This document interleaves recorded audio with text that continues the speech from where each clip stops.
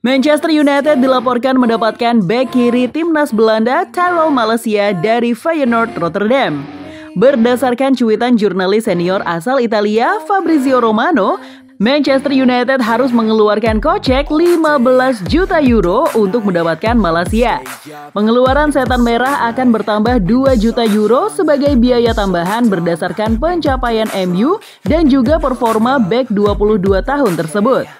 Fabrizio Romano juga menyebut Inilah Malacia akan jadi rekrutan pertama pelatih Erik ten Hag sebagai manajer anyar Manchester United. Pada pekan ini, sejumlah pemberitaan media Eropa menyebut The Red Devils membajak kesepakatan Malacia dengan klub Liga Prancis Olympique Lyon. Rumor itu akhirnya terkonfirmasi saat ini. Inilah Malacia will be new Manchester United player. While I'm speaking, they are checking all the contracts, but everything is agreed between Inilah Malacia and Manchester United. There is an agreement on a 4-year contract with option for further season, so a total package of 5 years for Inilah Malacia. Selanjutnya, penguasa Liga Inggris itu menjadwalkan tes medis bagi Malacia. Ten Hag sendiri mendesak agar kesepakatan dengan Feyenoord, termasuk biaya transfer, bisa diselesaikan dengan cepat oleh setan merah. Menunggu kontrak ditandatangani oleh pemain, maka itu akan resmi, tulis Fabrizio Romano.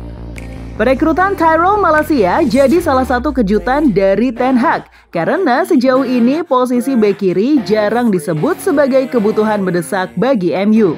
Berkaca kepada musim lalu, setan merah disebut lebih membutuhkan pemain untuk posisi bek tengah, gelandang bertahan, hingga penyerang sebagai pelapis Cristiano Ronaldo.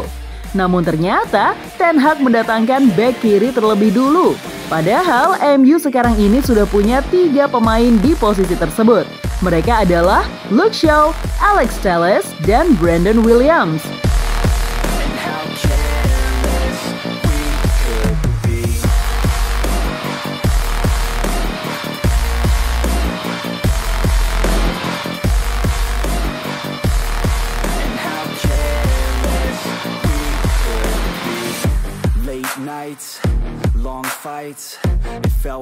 Di sisi lain, raksasa Premier League Manchester United dikabarkan bakal fokus membeli kembali pemain anyar mereka setelah berhasil menggait Inilah Malacia.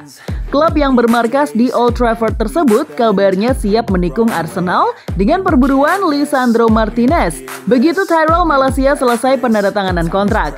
Memang, setan merah musim ini diprediksi akan melakukan perombakan di sejumlah sektor, di antaranya di lini belakang.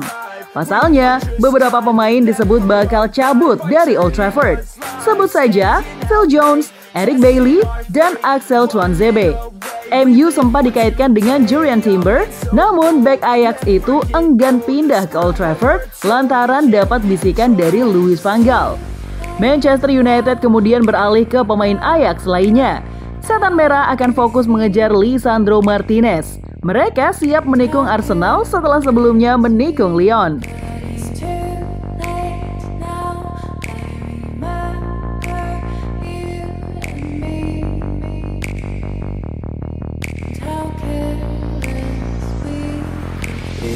MU disebut sudah menyiapkan penawaran kepada Ajax Amsterdam. Kabar ini dilansir oleh Fabrizio Romano. Jurnalis asal Italia itu menyebut bahwa Martinez merupakan target utama Erik ten Hag di lini belakang. Namun tak diungkap berapa tawaran yang disiapkan oleh setan merah untuk bek asal Argentina tersebut. Manchester United sedang mempersiapkan tawaran untuk Lisandro Martinez. Ia sangat tinggi dalam daftar Erik ten Hag. Balapan terbuka dengan Arsenal yang tidak punya niat untuk menyerah. Setelah kesepakatan Malacia akan ditandatangani dan resmi, Man United akan mengurus transfer Martinez, sementara Arsenal masih mendorong transfernya. Tulis Fabrizio Romano di sosial medianya.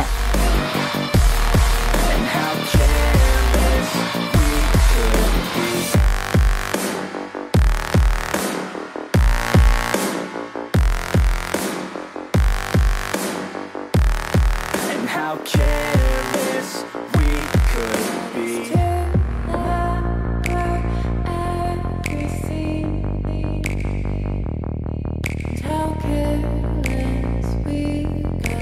Nah guys, kalau menurut kamu sendiri gimana nih tentang Lisandro Martinez? Dia sendiri merupakan pemain yang berposisi sebagai bek tengah di Ajax yang kini sedang berusia 24 tahun. Menurut kamu cocok gak sih dia gabung dengan Setan Merah? Tulis ya pendapatmu di bawah.